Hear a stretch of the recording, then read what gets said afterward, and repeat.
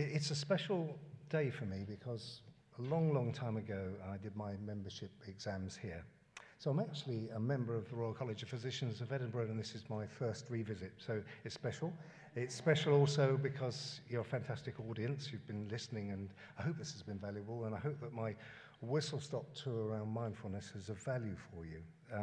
I did 35 years in the NHS, and I'm now retired from the NHS, but I work running a hypermobility clinic at the One Hospital in Ashford in Kent. I'm lucky enough to teach medical students, and I'll bring that into my talk because I think the future is going to be how we get the next generation of doctors understanding a little bit more about medically unexplained symptoms. I think that's absolutely crucial. And I'm a medical advisor and trustee to the Hypermobility Syndromes Association, which you'll be familiar with. So just to start off, to emphasize that mindfulness does several important things. It helps to treat anxiety and depression, helps you make better choices, improves resilience, helps prevent and aids recovery from burnout, and improves sleep. I should just say that I'm not a mindfulness teacher, I'm a champion for mindfulness, and that's why I'm here really. Okay, so it is defined as being in the moment using guided meditation, and I'm sure that you'll all be familiar with the origins of mindfulness. And really, when we're thinking about being in the moment, the attention span of a goldfish is 9 seconds. Would anyone like to make a judgment about what the human being attention span is? Just wake up, anyone? 12 seconds. 12 seconds. So we're not that much better than goldfish. And, you know, because of this, or looking at our phones, what are you missing? And this guy's out on his boat, he's being in a nice, tranquil place, but he's missing this beautiful whale floating past because he's more interested in his phone than the surroundings. Okay, now I'm going to talk about ways in which we can be mindful, because mindfulness is not a panacea. Nobody ever said it was, but some people, some of your friends, may be naturally mindful. They don't need any assistance whatsoever with their mental well-being. But the most of what I'll be talking about now briefly is mindful meditation. But it's obvious that there are other ways of being mindful. I just want to run through that in terms of exercise, walking, running, cycling, swimming. For some people, going to a quiet place such as a church or an art gallery. And with music, particularly singing, and there's good evidence that that's good for postnatal depression, in case you weren't aware. So if you have a baby and you're getting a bit low, join a choir. There's evidence that that works. And then there's hobbies like fishing, painting, and golf. And I'm going to be mentioning new evidence about Tai Chi. I'm going to talk to you about mindful self-compassion. And then I'm going to introduce you, Julia's here, to talk about the Alexander technique. But all of these modalities in your toolbox really are about aiming for replenishment and relaxation. Those are the two aspects of life that make it worth living. And it's a question of finding out what works for you. But I don't need to tell you that. We've heard about that earlier. Everyone's got their own way through this predicament. But for me, my replenishment is playing bass guitar. I play in a band. And we go out and we play at hospital balls and things and fundraisers, and that's good fun. But my relaxation would be, oh, it's moving. So that's in the Lake District, walking just recently, and that's you know, getting out and about in the air. It's good for you, the fresh air. So just moving on. Mindfulness is about being in the moment, and we'll be hearing from Chad a little bit later about talking therapies. But some people have had enough of that and don't want to go over again, the traumas of their childhood. And the beauty of mindfulness is about being in the moment. It's not about your childhood, and it's not about where you're going really. It's about being in the moment, and that training is very good for the mind, and we'll see how that works in just a minute. So just dwelling on how anxiety, which we talked about earlier, creates a lot of unhelpful thinking patterns, catastrophization, procrastination, negative thinking, demotivation, a busy brain. Anyone got a busy brain in here? Yes, and sleep disturbance, okay. So, and then of course, the importance of the physical symptoms that go with anxiety, because anxiety can create practically any symptom, including palpitations, sweating, trembling, nausea, chest pains, shortness of breath, brain fog, and insomnia. And in defense of my colleagues who are seeing you for the first time, they've got to kind of unpick this group of symptoms from those related to your hypermobility. So it is a daunting task, and I'm lucky enough now to have time to do that in my practice, but it's not easy for a rheumatologist who's given 30 minutes for a new patient to do justice. So I'm going to talk to you about the Mindful Nation report. Is anyone aware of this report? It came out in 2015. Okay, it's from the government. They did something useful. This was before we had Brexit.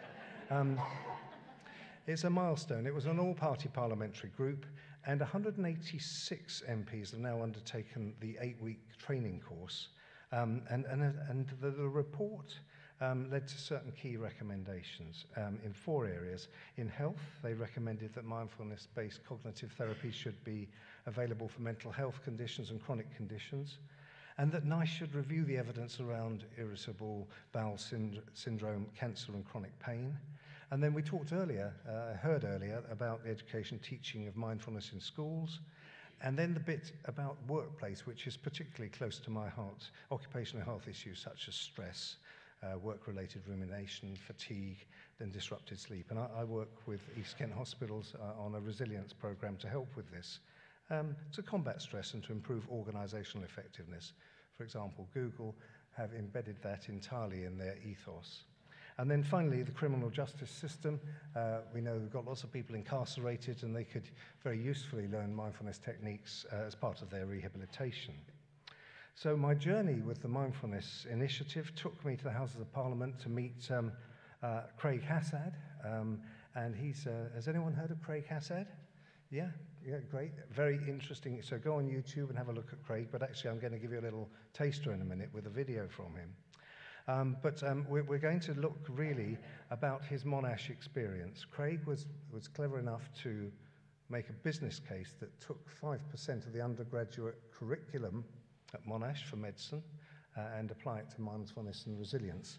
And the business case was around student well-being, building resilience, enhancing empathy, compassion and communication, integrating biomedical, psychological and social sciences, and the most important point, laying foundations for future clinical skills, because I think we've all agreed that the clinical skills in relation to hypermobility aren't there at the moment. The knowledge is not there. And as a result, when his project was evaluated, doctors were coming out. They were much more resilient, empathic, compassionate, and they weren't leaving medicine. In this country at the moment, people are dropping medicine. They are leaving the country. They are not sure about which pathway to follow. So I'm going to hopefully give you 4 minutes of Craig Hassad, and then I'm going to come back and wrap up. So here we go. Oh no, firstly, a question. I knew I'd get this wrong. Okay. Is mindfulness your cup of tea? Can I just have a show of hands? Okay, so we're pretty much, I'm preaching to the converted, but let's hear what Craig's got to say. My name's Associate Professor Craig Hassad, and I work at Monash University, based originally in the Department of General Practice. Mindfulness is very simple. It has to do with paying attention to the present moment, to our life as it unfolds, but also cultivating an attitude with which we pay attention. Researchers and psychologists start to adapt mindfulness to help people with chronic and relapsing depression. And when those studies started to come out showing major reductions in relapse rates, other people started to take it seriously. And literally on the back of the research, it's just gone up exponentially since the early 2000s. To the point that, say, last year alone, 2016, there were just under 700 new papers published in refereed medical, psychological journals. One of the interesting things and the challenging thing for people to understand is how mindfulness can have profound effects on our physical health.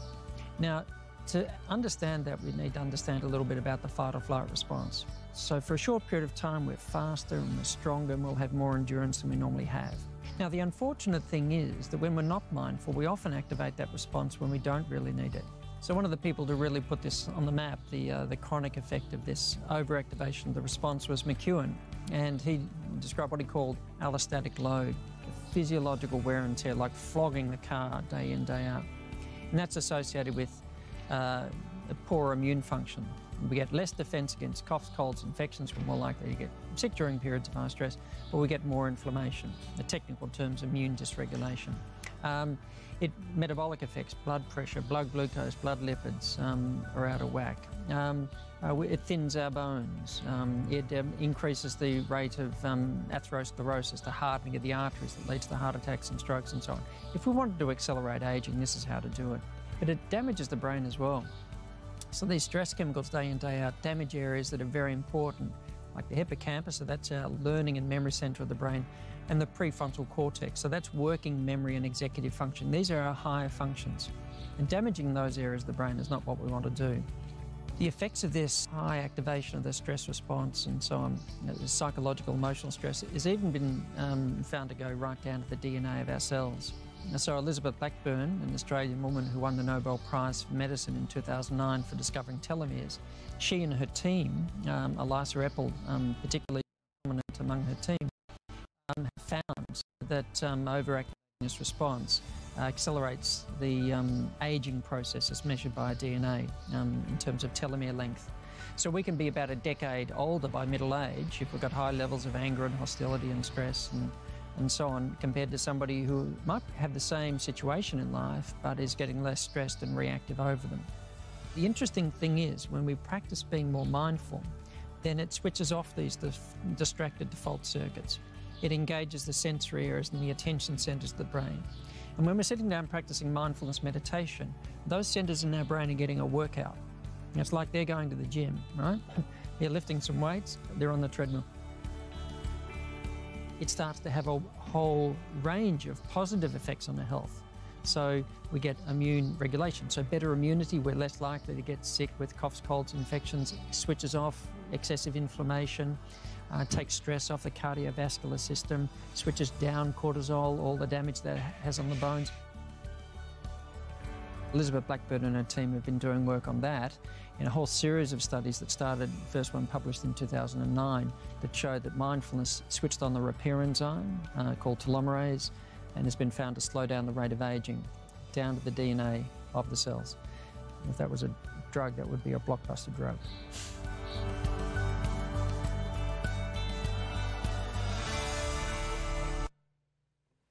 So mindfulness training therefore enables you to regulate attention, focus, control, self-mastery, to regulate your emotions, to reduce that fight and flight freeze response, reduces your perceived stress, you take a more positive view, and better perspective taking. I mean, if you're in pain, one of the things that mindfulness is going to do, if it's successful, is take you away from it being in control as to you being able to just take a little bit of distance. And that's not to say that it's going to obliterate pain, but I'll show you some evidence around there in a minute. And then, of course, enhancing your learning and memory processing. So all of these things, these are not things that I dreamt up on the way to the talk. There's evidence around this, and strong evidence internationally. So when you meditate, there are immediate changes in cortical activity, in the long term changes in the hippocampus and the amygdala, which we've heard from other speakers. And I won't dwell on this process of mindful meditation, except to say that when you are meditating, you are trying to listen to the guided talk, and then your mind will wander. But the process is bringing your thinking back, so you're training your brain to come back to have less mind wandering. But this is a kind of day's seminar in itself, what's in that slide, so we'll move on. So how do we learn to be mindful? The gold standard way is to go on an 8-week MBSR course, or you can read, or you can look at apps, or look at the online resources. And so the 8-week course, I think, has anyone done an 8-week course here? Okay, there's a good number, looking forward, attention in the moment, awareness. We're talking about improving relationships with each other, and we're talking about caring. The Headspace and the Calm apps are available. I recommend those to the medical students who are about to go on the wards. They can be very helpful, or the junior doctors. And then there's so much to read, really. I recommend the Mark Williams book, but if you like a bit of humour and you like Ruby Wax, although Ruby is bipolar, she's now a mental health ambassador, and there's lots of interesting tips and perspectives in her book. And then if you want to go and learn to be a mindfulness teacher or more about it, there's excellent courses like the Oxford Mindfulness Centre Summer School. And internationally, the Mindfulness Summit, who has all the great and the good that you'll have heard of. That's a fantastic resource. But I wanted to just sort of come to sort of close really just by mentioning mindful self-compassion, because there's more to meditation. Mindful self-compassion is something that we've used in East Kent hospitals as a 5-week course, and it's multidisciplinary, so people get an opportunity to talk to each other, and it's very effective, strong evidence base. Self-compassion is a combination of mindfulness, which is recognizing when we're stressed or struggling without being judgmental or overreacting. Self-kindness, being supportive and understanding towards ourselves when we're going through a hard time rather than being harshly self-critical. And then the connectedness, remembering that everyone makes mistakes and experiences difficulties at times. We're not alone. And it's particularly useful, I expect there are lots of you here who are perfectionists, for whom life is very difficult if you just can't do it the way you would like to, but it's very good at coming to help you with that. And here we are, here's Kristin Neff and Chris Germer. They've done a lot of the scientific work, which is very powerful. And Chris Germer's coming to London on November the 22nd. I'm going to see him. 2-day course for those who are interested. So this is interesting. And it comes back to this point that's been made earlier. Really, you've got to be able to look after yourself before you can look after your family or friends, and therefore put your oxygen mask on first. And that point's been well made by other speakers. So let's just I'm going to wrap it up now, but mindfulness in the context of a chronic painful condition, fibromyalgia, which you'll be familiar with. The point is that we can now image it. No longer is it some, ill-defined process. We can image it, and we can also, when we meditate, this is a functional MRI image, we can show that the meditation is changing the relationship with pain. And this image shows the change in brain pattern. The brain has got amazing neural plasticity, which gives me reason for hope that everyone can get some benefit from looking at their pain management in this way. So moving on quickly, we all know that for fibromyalgia and a lot of hypermobile patients, medications are not particularly effective, and certainly it's true with fibromyalgia. But we did know that aerobic exercise for those who can exercise is helpful. But here is this paper which shows that Tai Chi is twice as effective. So why might Tai Chi be twice as effective? Well, it's mindful. It's doing things as a group, which is always good for your soul. It just allows you to get into a space where you're exercising, so it can help your kinesiophobia. So in summary, mindfulness does several important things. It treats anxiety and depression, helps you make better choices, improves resilience, helps prevent and aids recovery from burnout, and improves sleep. And this takes me on to something which I'm very interested in, and why I'm glad that Julia is here, Julia Woodman, is about the Alexander technique. And this is more about movement, but it's much more to it than I don't want to do it a disservice by describing it as movement and posture. It's much more than that. And really for me, having had a career where I'm doing, on the bottom right there, sitting at a computer in a slumped posture, I've found Alexander technique lessons really helpful. And of course, we've got this problem with the iPhone having a really negative effect on your cervical posture. All of these things need to be thought about, and we need to rethink the way we move. And so the paper there in the BMJ talks about Alexander and lumbar pain. It works. There's 600 patients in there, and it lasts. Yeah? Anyone been to a physiotherapist and had a good couple of weeks and then it all comes back? That's not uncommon. And then the second paper, which is much larger, is for neck pain. and this is the Atlas study, and I think Julia will be starting to talk about a little bit of that in a minute.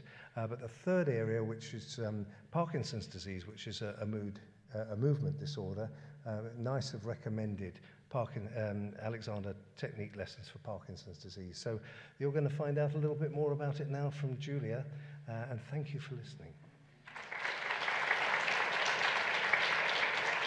Can I welcome back our speakers, please? It's Phil and Linda here. And Alan, thank you.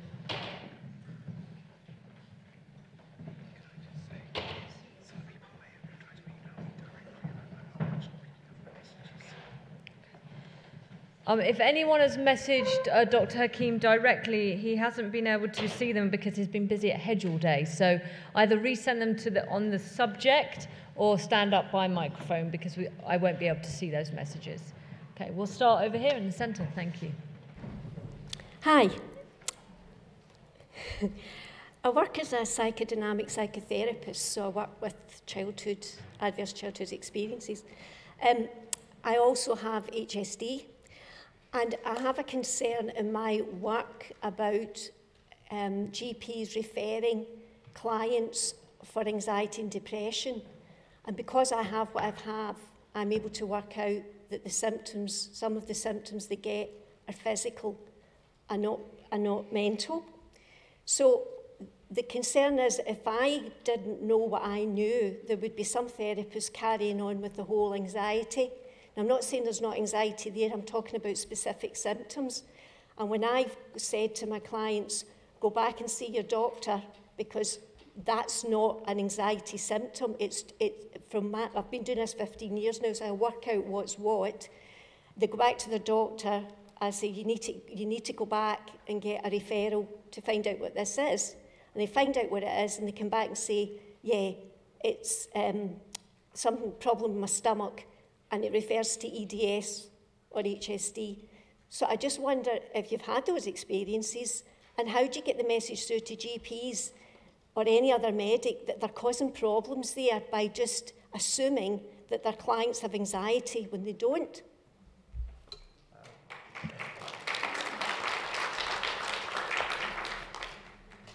There we go. That happens all the time, actually. That's really common, and because in a sense, GPs are not so good with chronic pain, medically unexplained symptoms. With chronic pain, the best that they can do is, often give painkillers. So it's very difficult. So they're always looking for somebody to shed some more light on it. And I think it's our job to think about, okay, we've done an assessment, we think some of this is physical, and maybe it's our job actually to contact the GP, send a letter back, and by doing that, we're educating the GPs. Sometimes I go, where I work in my NHS practice in Kingston, I go to the GP kind of like seminars, and I talk about kind of like EDS because I'm just trying to increase their knowledge of it. But in terms of their training, they wouldn't have had anything on EDS. So I think it's, again, it's one of those things where we're slowly educating people through lots of different means, but I suppose we do have to take on the task of actually educating the GPs.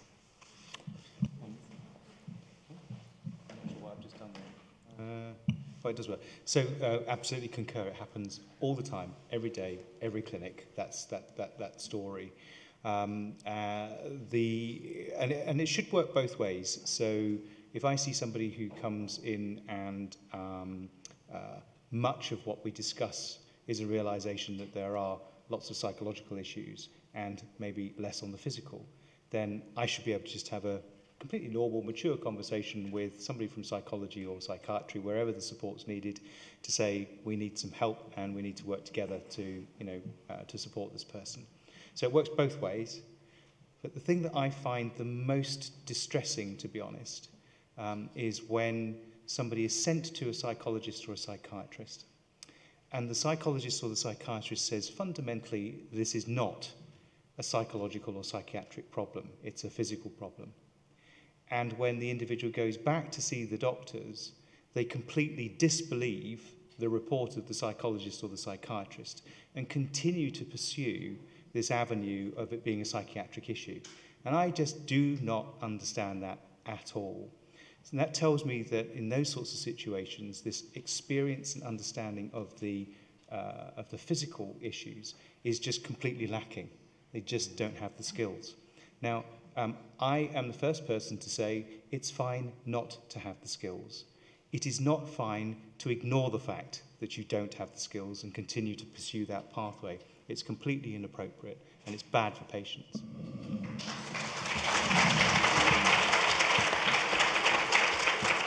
We've got a long way to go. I've had 2 experiences of talking in London to the Medically Unexplained Symptom National Group and also local psychiatrists. And it's very interesting just seeing how the pennies start to drop when you present the story that we have. And it does mean that we've got to do a lot of education. We do, with the HMSA website, we have a meeting in a box that you could tell your GP about, because what we think, I think we all agree that it has to start with GP education. That's where it's got to be, because a lot of the less severely affected individuals just want a diagnosis and don't necessarily need a lot of intervention. They just want to know, why have I got all these symptoms? So I think the whole issue of somatization as a philosophy for psychiatrists is a big worry. Okay, question for, yeah. Question for Alan. In using beta blockers, how about using something more specific such as antenolol that is beta-1 specific, easier on the lungs, and does not cross the blood-brain barrier, so it's a non-sedative? The idea would be to break the feedback mechanism of perceived increases in heart rate, increasing symptoms of anxiety further. So who's been reading up on their beta-1 and beta-2 biology? Well, no, I mean, absolutely. I mean, atenolol is in there on the list. Agents like metoprolol and bisoprolol are often used because they're actually better tolerated for the various types of side effects that they can be. But there's no reason why you can't use atenolol as a perfectly reasonable beta blocker. They've all got beta-1 activity, and the first 2 have got some beta-2 activity. So I don't know who asked the question, but it's perfectly reasonable to use atenolol.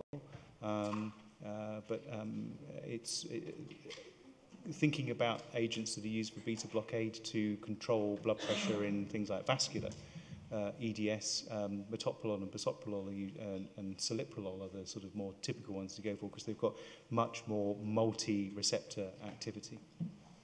Thank you. And this is not a question but a comment that some people may find helpful.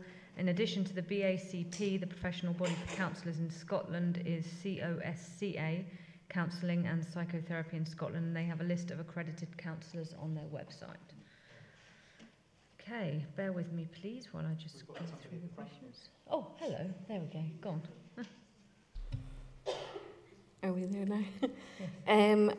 Can I just say that it's not very easy to stand up here and make this comment, but I'm going to do it anyway because there is a purpose for me, the same as everybody else, to be standing here. I want to put to the panel just exactly what's your opinion on trauma induced by professionals to families out there that are struggling to get any help and support. I was in a position myself after 9 years of looking for assessment for my son, who did turn out in the end to be autistic, and it turned out that my other 2 children were also autistic, and I've been diagnosed myself. In the process, 4 years ago, I went through a traumatic child protection situation where it was assumed that it was my mental health that was the problem.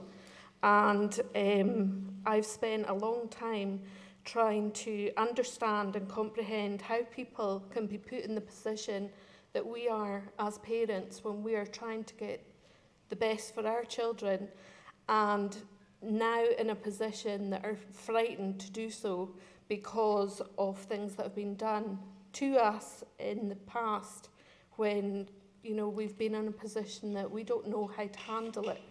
You know, I can be quite an articulate person, but I'm better writing things down than I am addressing things face to face. So I really want to put the question to you that there is families out there that find that they're completely in a position of being soul destroyed by prolonged outside agencies who appear to conspire but don't take ownership when proved wrong. Now, I was in that position and did nothing about it because I have no strength left anymore. All I wanted was an apology. I never got that. But I'm now in a position that all my autistic children show signs of hypermobility.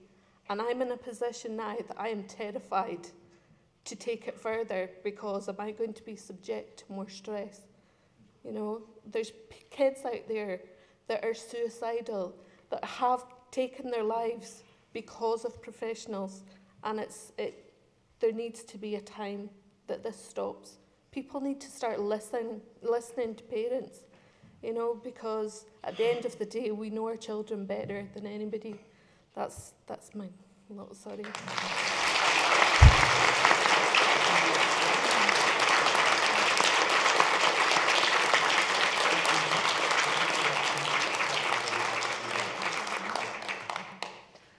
So absolutely, and you know, on the positive side, that there are also doctors like this, and I think it doesn't excuse that, because there are terrible, harrowing, unforgivable things happening to families out there in the UK and all over the world, and this is an opportunity to mention that we are actually bringing together a round table of experts that will be meeting at the Royal Society of Medicine in London in April, that are focusing on the paediatric issue that we are seeing all over the world. We're bringing together policymakers, members of the International Consortium, and members of the Paediatric International Consortium to try and tackle this head on, because it's not good enough. We need to make a difference. We're taking that challenge on, and we want to work together with everyone to try and make that better.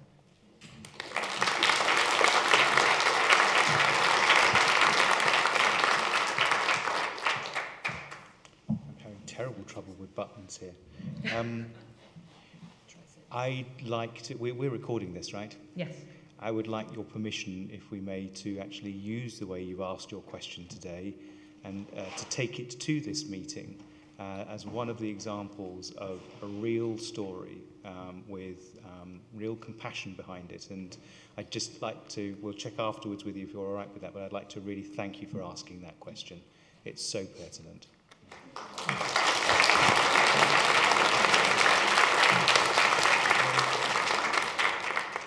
I suppose in the meantime, I think, yeah, the way you asked that question was absolutely great. So I'd almost start there and think about going to your GP. And I've advised lots of people to do it. If you don't feel that your GP is helpful, unfortunately, I've had to ask a lot of people to try and change GPs. But really, if you can find one health advocate who is on your side, who can understand, and try and get that person to do as much as they can within the system, that would be really useful. I know that's not easy, but that's just one thing that you can do in the meantime before all this other stuff comes out. So I have with that kind of depressing notion of that's going out there, something that is inspiring, of someone that's tuning in saying, I work as a physiotherapist and I want to help these patients live a healthy, active, independent life. I often struggle to manage patients' expectations of what we can and cannot do. When I ask, many patients tell me they want me to take their pain away, or a doctor has told them they need to go to a gym. This must be terribly frustrating for patients.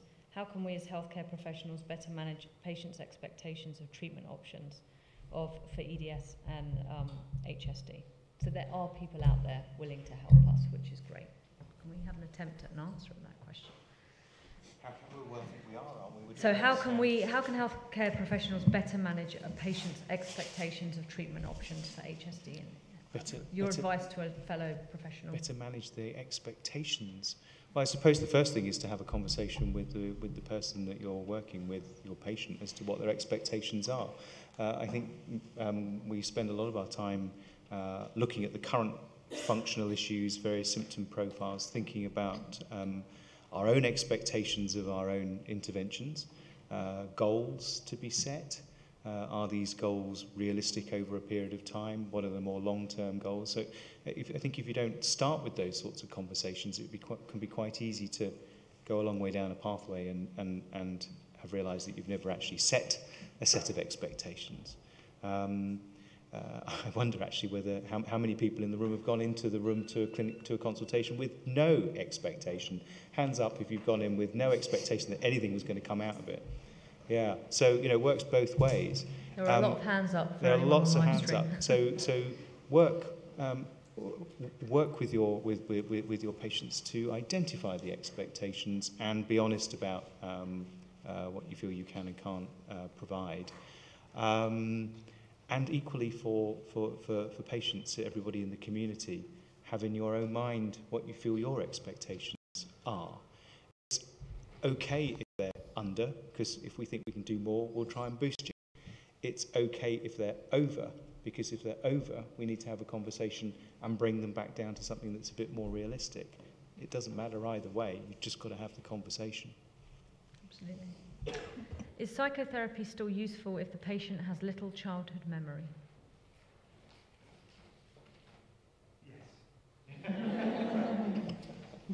Yes. Yes, because there are ways of finding the memory. So using EMDR or EFT, there's ways of finding that memory. I haven't talked about it here, but also to some extent, hypnotherapy, you can find the memory. However, finding the memory is not necessarily so important. It's working with the present symptoms. So in the absence of the memory, what are the present symptoms? And are there any other memories that can be remembered that feed into the problem? And so with the CBT approach, you're always trying to work with the here and now. How can the person cope in order to relieve their suffering and distress in the present? Thank you. Yes. Thank you. Yeah, hi. Briefly, my work background is in mental health, and both as a nurse and as a social worker. 30-odd years ago, I had what was thought to be a very minor accident, and went to see an orthopaedic surgeon.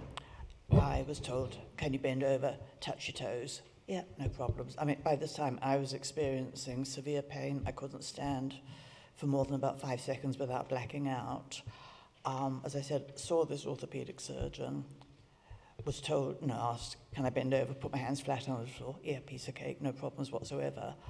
The report that I got from the orthopaedic surgeon said any pain this woman thinks she might feel is probably a psychological reaction to her husband's death, coupled with a little bit of paramedical knowledge.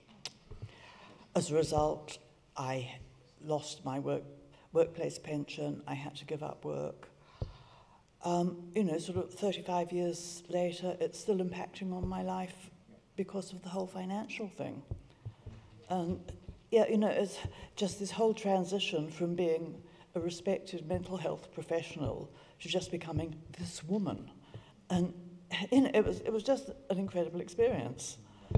So yeah, just wanted to sort of share that it's not always good. No, it's often not, and I'm afraid that I still see people in clinic who come with those sorts of stories. And there's a couple of things that come to my mind in your story. One is this perception that somehow, because you can move apparently more than normally, that you can't have sustained an injury is nonsensical.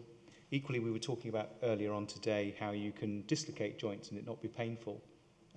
People who've got very unstable joints can dislocate their joints and it's not painful. I actually had an L4-5 rupture. Right. But it was painful rather than natural. So there are all these misconceptions around how pain and the mobility and the impact on function somehow should both track with each other. High levels of pain, clear evidence of reduced function. But the other thing that I do, somebody who has that kind of story, is ask the question, who wrote those things about actually formal, correct assessment of the diagnosis that they made and the statement that they gave, so that there was formal evidence that they'd worked this through. And I have to tell you that the vast majority of the time, the answer is no, they did not. And I have cases where people have been given various psychological diagnoses and there has been no formal assessment by that individual. I love my orthopaedic colleagues, but I doubt very much that any one of them would ever have the time, and very few of them would ever have the knowledge to do a formal psychological or psychiatric assessment in that way. The problem is, at the professional level, when that's down on a letter by Mr. So-and-so, who's a very important person in the local hospital, we're in trouble. And right now I spend my time getting those statements off people's letters because it leads to the kind of trauma that you've just described. Hi, it was 2 questions if there is time. The first one was to do with the gut and the psychological and emotional health, how what we eat, how our diet can impact on that. It was just to get the feedback from the panel on what they think on that. Yeah, so this really brings us back, I think it's working out. This brings us back to the issue of the microbiome, and you know, everybody's got a different microbiome, and everyone has a slightly different reactivity to different foods. So it's a very complex area. I think it's true to say that we're just starting to understand it. So it's breaking news, really.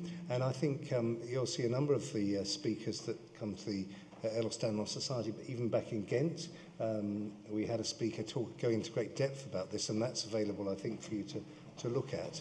It's incredibly complex, and we're only just starting to unpick things like celiac, carbohydrates, all of the mast cell activation, all of these things is, I mean, it's exciting times for those who are academic. It's not so good for people who are right in the middle of it, working their way through. And I think it's true that most of my patients work their way through to some kind of tolerable existence. But it's very, very difficult. And you never know quite when you're going to bump into something unexpectedly that's going to knock you out for days. So a very good question, but no simple answers. At lunchtime I noticed there was about 1/3 approximately that were for the special dietary requirements. So I don't know if a lot of people are figuring it out for themselves, that it's maybe having an impact. But the second one, if that's okay, was about time management. It was slightly touched on. If this is an actual problem within people, within the EDS community. I noticed again there was a lot of late comers, and I'm notoriously late. Everywhere I go, I'm late. I'll normally try and laugh it off, but it's embarrassing. It causes a lot of problems. But it's really whether or not this is like the actual physical challenges of the condition, as it's constantly changing. One day it takes 10 minutes to have a shower, the next day it takes an hour. It's managing the time that way, or is it an actual condition of time blindness? It's just to see what the feedback on that was. Yeah, I would say the time management problems seem to be universal.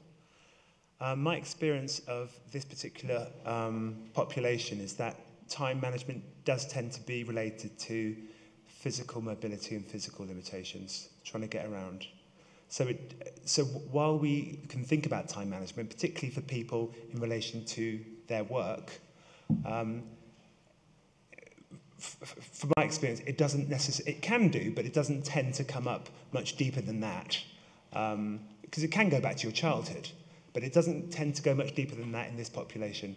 So from my experience, it does tend to be because of the physical limitations around the body. That's great. It's a relief to hear that. Thank you. Hi, sorry. I think one question I'd like to ask is, I think a lot of people here would have spent a lot of money in the end trying to source the right doctors for their conditions.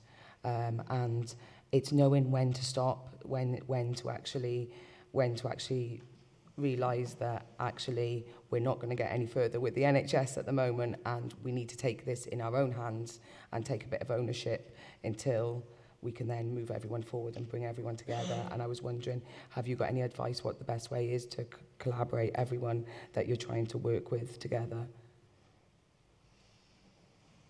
Bring everybody together. Well, as somebody who's worked in the NHS for many, many years and now works privately, I have huge amounts of sympathy with regards to access to people. And we see this both within the doctor side of things, the therapist side of things, podiatry. There are certain types of techniques that aren't even available on the NHS, right? Two pain clinics. 2 pain clinics.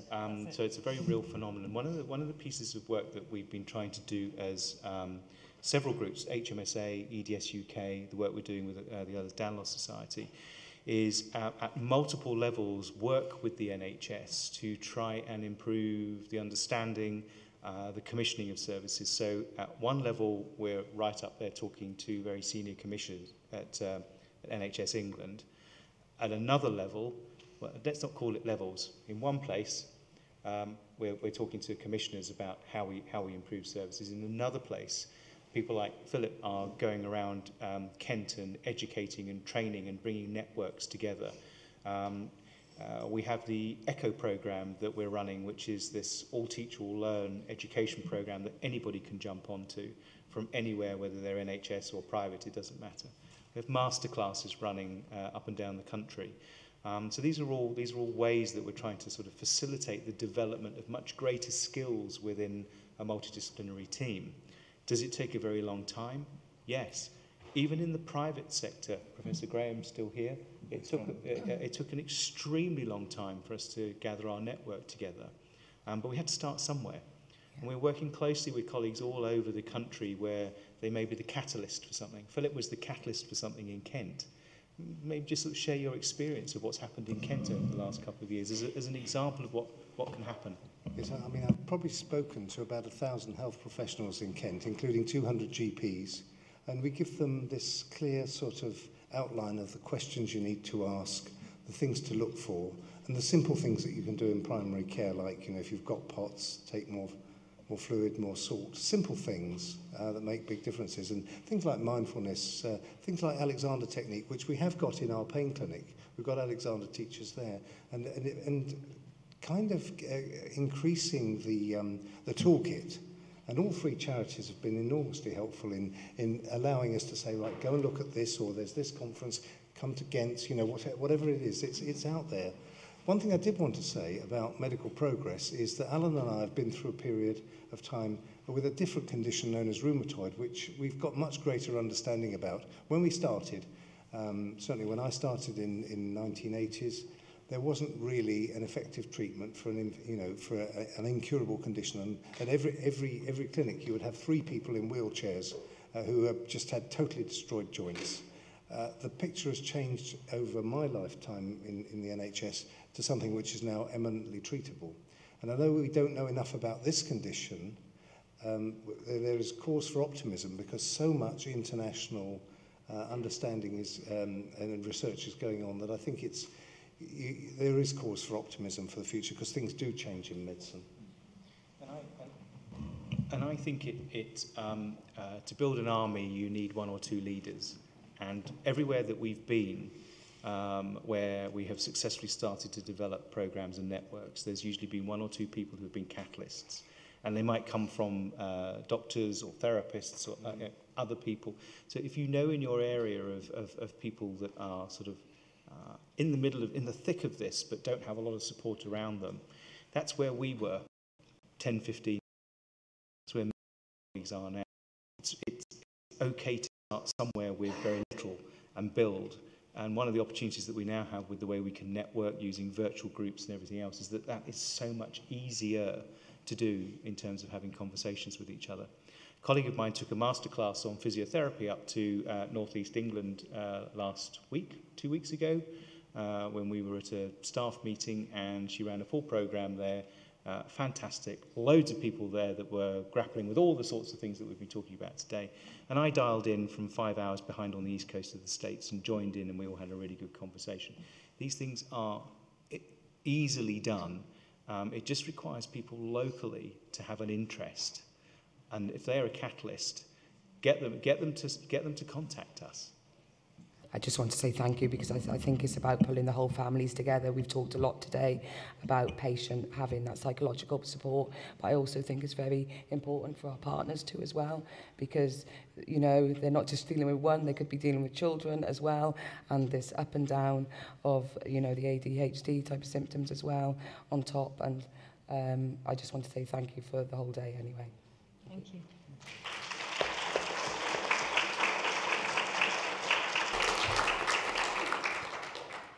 Off the back of that, I just wanted to ask, as we're here in Edinburgh and this particular country has a pretty poor demographic of EDS clinicians, is there any advice you can give to patients in Scotland, specifically people who are desperate?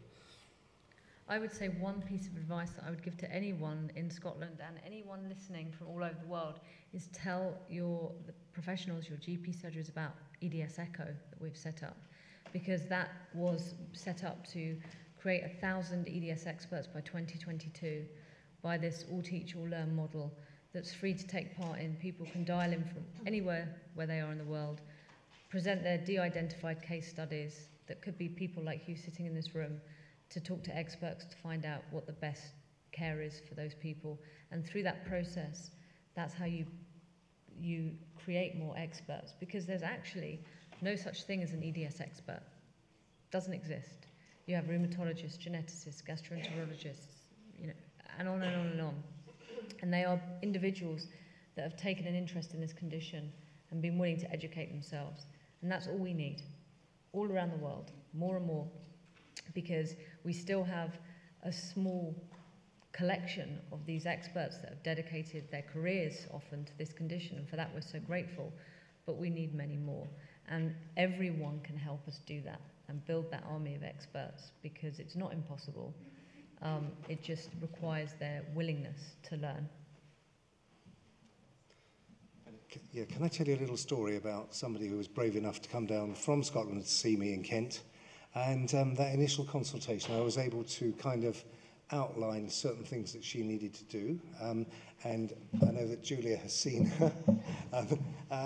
So she's had some Alexander lessons in Edinburgh. I then reached out to my gastro colleagues, because that was a big thing. I said, who do you know in Edinburgh who could deal with this? And so, so there was just two examples of kind of remote control, and she's doing really well. I think as our network increases, and a similar story from a ballet dancer who came to me, who was going back to Madrid, or was it Barcelona? And I said, I know somebody in Barcelona, there's a professor out there, and we were able to plug that individual into the hypermobility network in Barcelona. So it's networking that I think makes the difference. Yeah, absolutely. I can't do this afternoon. That's it. I've got some kind of motor dysfunction. Absolutely about the networking, and we're growing and growing that network, and part of the work that we're doing is extending the kind of international consortium with all of the expertise, and it's incredible once you do know. Sometimes I feel like a Yellow Pages, so people will come down to me in London and they'll say, you know, how are we going to do this? I actually already have many contacts. What I can't understand is why those contacts don't know each other locally. And I think one of the things that we need to try and do is get them networking closer together, however we can facilitate that. So network. We do know the people. I know there are people up here, because I'm referring people back up here all the time. But the other piece is the whole conversation with NHS Scotland and commissioning. And some of you will know from last year that this conversation did start, and NHS Scotland was looking at some of its data, which is the information it has on patients that are being transferred down to England for assessment. And I know that conversation is still happening. I did promise a couple of people who asked me a very similar question earlier on that I will email the colleagues that I've been in touch with, because they've spent time with me starting those sorts of questions, and it was one of those catalysts. So this isn't a clinical catalyst, this is a service delivery commissioning catalyst, and it started It will take a long time, I have no doubt, because these things do. But there is this kind of undercurrent of work that's going on. And to remind you all that we do have our medical directory, and we do have people from Scotland on there, so it's worth checking that out and seeing if there's anyone local to where you are.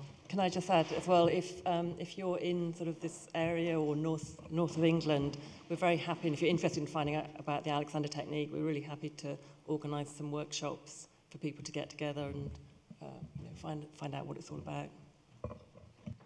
See, there's a lot of people willing. You know, when we published the 2017 criteria, there were 90 people in the consortium. There's now 140. That's just in 2 short years. So it's growing. It is changing. We've all got, as a community, PTSD of this whole process of 20 years of no updated nosology, no real research, no funding. You know, and there is hope on the horizon now. It's just going to take a really long time to repair that damage that was done over such a long period of time. I've got time for 2 very quick more questions. So up there and then to the middle. Hello. So I have a question regarding children. I have EDS myself. I was diagnosed 3 years ago. Recently, my daughter has displayed some symptoms, which she was referred to our local rheumatologist at the Sick Kids in Glasgow. They said that she was a normal, healthy girl with nothing wrong with her, even though her collarbones dislocating, her shoulders, etc., other things. So I took her to see Professor Chikanza in July of this year, and she was given a diagnosis there. Going back to the GP, from seeing Professor Chikanza, he had asked for some specific tests to be done on my daughter, some extra bloods. And the GP, after seeing him and read the Professor's letter, he said there was a marked contrast between the local NHS rheumatologist and Professor Chikanza's letter, and that if I didn't mind, could he re-refer her for a second opinion. We were there yesterday, and again we were met with the same sort of attitude that she was quite normal. They agreed that she did need physiotherapy of some sort, but they said that there was a whole buzz, was the correct word, around EDS at the moment, which obviously is what you're trying to create, is a buzz and an awareness, which we all know. But she said that she was unwilling to acknowledge that she had EDS. She didn't think she had it. She wasn't going to label her with anything. She didn't believe in the Baton score assessment for children.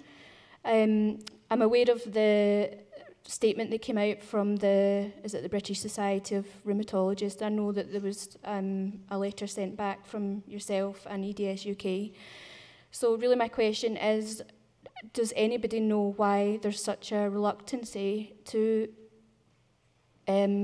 diagnose a child, and why there seems to be this problem that they don't have anything wrong with them?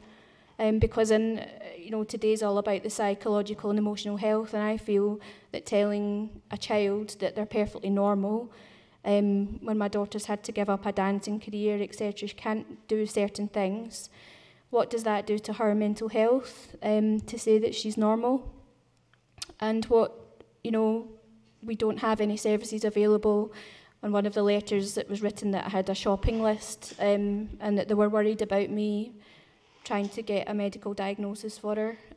So as again, we come back to the sort of child protection sort of issue. So it was really just to see whether anybody knew why the NHS rheumatologists are unwilling to address this. Yeah. I think it is a real problem. I think it's probably the case that a lot of children who are hypermobile, that it goes away by the age of 14. That's what the paediatricians are saying. And that group who don't go on to get anything more complicated could be reasonably reassured. But the problem is, how do you know when it's an 8-year-old which way they're going to go? And Alan and I spend a lot of our time at the end seeing 25-year-olds who've had clues all along the way from that kind of paediatric contact, and then an orthopedic contact with subluxing kneecaps, and then an irritable bowel consultation with a gastroenterologist being fully investigated, and then all the way on the background there's been something suggestive of mast cell activation, and then they end up with us. So looking back, it's easy to say, well, why couldn't anyone have put this together? And I think that's a lot of what we're trying to do, is get the adult specialist at least to see those links. But with kids, it's another story. I've got 2 grandchildren, and my daughter-in-law is very hypermobile, and my grandson, who is 3, is not at all hypermobile. But my granddaughter, who is 1, is extremely hypermobile. Now, knowing what I know, I'm not too worried about her because she's walking and she's really active. And I suppose at the moment, what we're trying to do is say, don't protect those kids to the extent that they don't participate in exercise. Kids do better when they do more. But it's a very complicated area, and we don't have the answers. And you are right that some of our paediatric colleagues don't quite get it right. I've got one paediatrician in Kent who doesn't believe in POTS. Where do you start? It is complicated. Absolutely. I mean, I think so. These are definitely other areas that we want to explore when we start our rounds of discussions with our paediatric colleagues. But we also have paediatricians, paediatric general physicians, and rheumatologists in our consortium, and we are exploring all of these areas very much. And the message that I get across, that comes across to me from them, I think time and time again, in particular, is in the younger children, typically say up to the age of 9 or 10, it can be very, very difficult to be clear what the diagnosis is, but that should never stop you treating whatever the problem is. So treat the problem, not the diagnosis, is a sort of way forward. And I can see the sense in that, because it can be very difficult to know whether a younger child will go on to fully develop many of the features of, say, hypermobile EDS, as opposed to the functional issues in the there and then, which may be very physical, which would be very typical of themselves of hypermobility spectrum disorder. But actually, if you spend your time almost concerned about the diagnosis and don't actually clock that you've got a youngster in front of you with a set of symptoms that's having a functional impact, then you've kind of missed the point, because the problem doesn't go away. Now, the other thing just to bear in mind is that actually we've had, so the British Society for Rheumatology has revised its guidance that it wrote in 2013, and that came out very recently. And broadly speaking, it's useful. It's got lots of very sensible suggestions, and it would be good to see whether those suggestions have actually been worked through to be confident that actually the whole assessment's been done. The other thing to bear in mind is that the College of Paediatrics and Child Health has actually endorsed the 2017 international criteria for a diagnosis of hypermobile EDS. So if the signs are there and the diagnosis is endorsed by going through the criteria, then that is the diagnosis.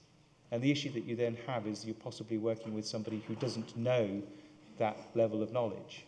So it's a knowledge gap. Okay, thank you. Okay, thank you.